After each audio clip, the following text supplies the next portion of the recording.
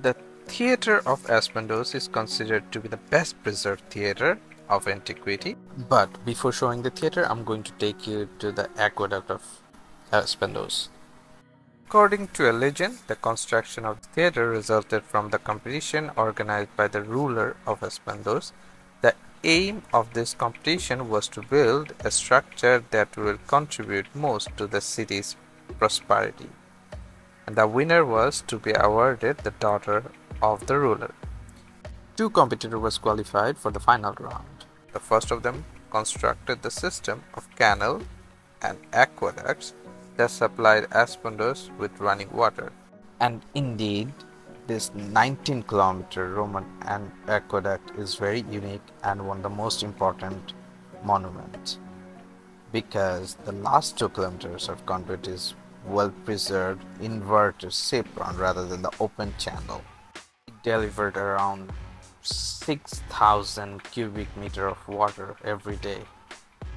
The pipes were carved blocks of limestone carefully fitted together to ensure a good seal using a mortar of lime and olive oil, which expands when wet. It was built between the middle of 2nd and 3rd century, and inscription state Tiberius Claudius Italicus spent 2 million denarii to build this. That is around $20 million in today's money. The ruler was almost convinced to give him his daughter, but decided to visit the theatre built by the second competitor for the last time. When he stood on the highest point of the theatre, suddenly a clear voice whispered directly into his ear, "Your daughter must be mine." When he looked around in surprise, he saw the builder of the theatre standing on the scene. The theatre acoustic impressed the ruler so much that he immediately decided in favor of his builder. And obviously, the wedding took place naturally in the theatre itself. The Roman builders of this structure managed to express the state of ideal balance between the auditorium, the skin building, and what more. The whole theatre matches perfectly with the landscape as well. The theatre was actually built in the 2nd century AD during the reign of Roman Emperor Marcus Aurelius, on the basis of the project created by the Geno, a Greek architect born here in Aspendos. The Greek and Latin inscriptions, which are placed above the entrance of the skin building, state that dedicated the theatre to the gods of the country and to the imperial house.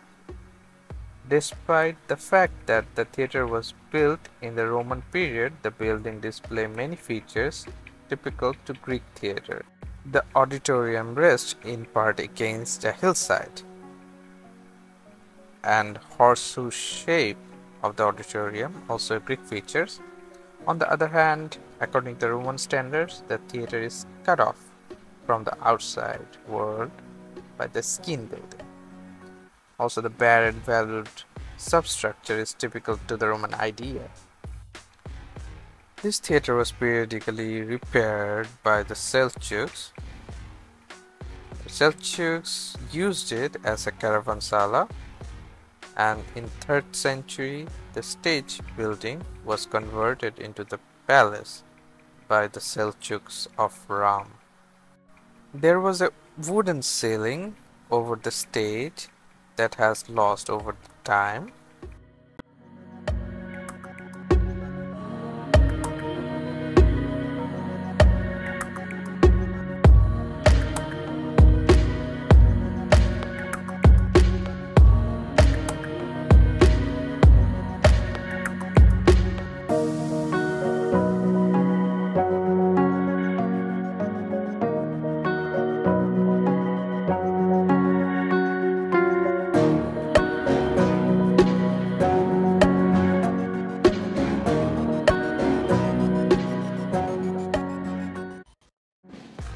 Aspendos was an ancient Greco-Roman city in the Antalya province of Turkey. It is only 40 kilometers away from the modern city of Antalya. Now, allow me to take you to the ancient time. Let me talk about the history of Aspendos a little bit. According to the historical records, Aspendos was navigable via Eurymedon River. Although Aspendos did not play an important role in the politics, this city derived great wealth from trading salts, oil, and wools. This city was attacked by Persians many times. Even during the Persian time, this city continued to mint coins in its own name. At some point, this city was part of Lycian League, and at some point, this city was part of Dalian League.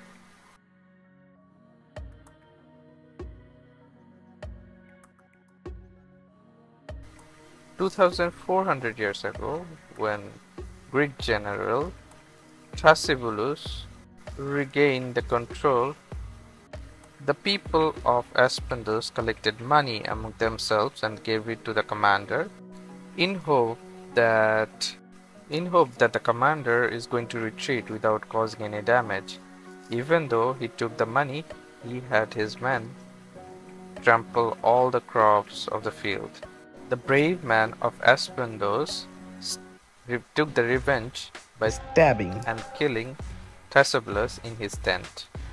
And after 30 years of that event with Thrasybulus, when Alexander the Great marched to Aspendos, this time the ruler of Aspendos tried to betray Alexander by not providing the amount they have pledged, which made Alexander the Great angry, but they could end up with a treaty which was not favorable to Aspendos.